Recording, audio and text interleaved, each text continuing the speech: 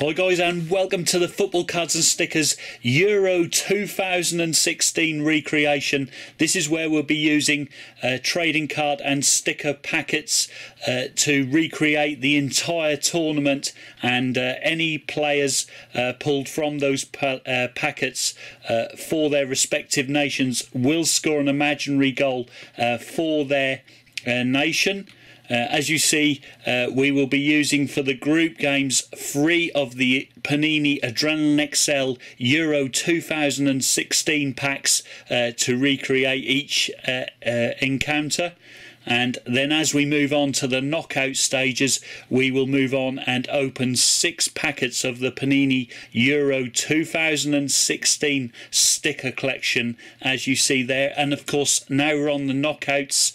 At that stage, should it be a draw at the end of those 6 packets, we will move to the golden sticker rule, where the first player from the respective match from any of the nations in that match will win the game for their nation.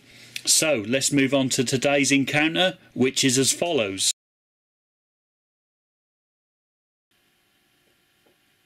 So guys, welcome to this last round of 16 encounter, and today's game we have for you is England, the runners-up of Group B, will face off against Portugal, the runners-up of Group F, for a place in the quarter-finals to play Italy in that quarter-finals. So a fantastic round of 16 match, this one here, and for the winners, yet another great game in the quarters. So let's get it underway. And what a start from England. Jamie Vardy has put them 1-0 up against Portugal there in the first minute.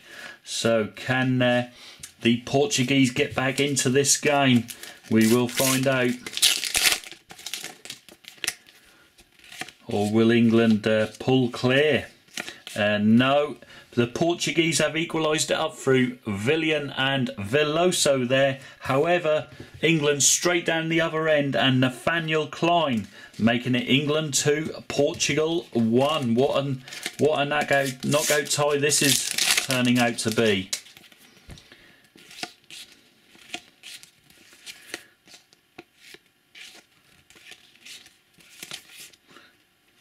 And no further goals. So at the half-time score, England 2, Portugal 1. Moving on to the second half, and England have doubled their lead. As you see, Jack Wilshere has made it 3-1 to England. They lead Portugal and look for a place in the quarter-finals, as you can see.